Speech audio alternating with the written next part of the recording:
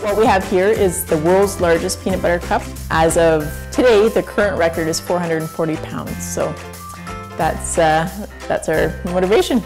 We've done actually 5 Guinness World Records for the world's largest slab of fudge, the last one being almost 6,000 pounds. When a Facebook friend posted largest peanut butter cup about a year ago, we thought, well, that's easy enough to do. It's 10% of our current record. So it was a very easy project and another Guinness record under our belt. What we did with the chocolate, it's a 50% peanut butter blend with our fudge and 50% chocolate blend. So 150 pounds on the bottom of chocolate, 300 pounds of the peanut butter blend, and then another 150 pounds on top of the chocolate blend. And it was done in our fudge kettles, which will do 200 pounds every hour.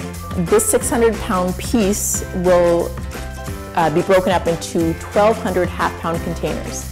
So we will be bringing them to Canada Day celebrations at Science North and also the Sudbury Arena. So they'll be available for purchase there.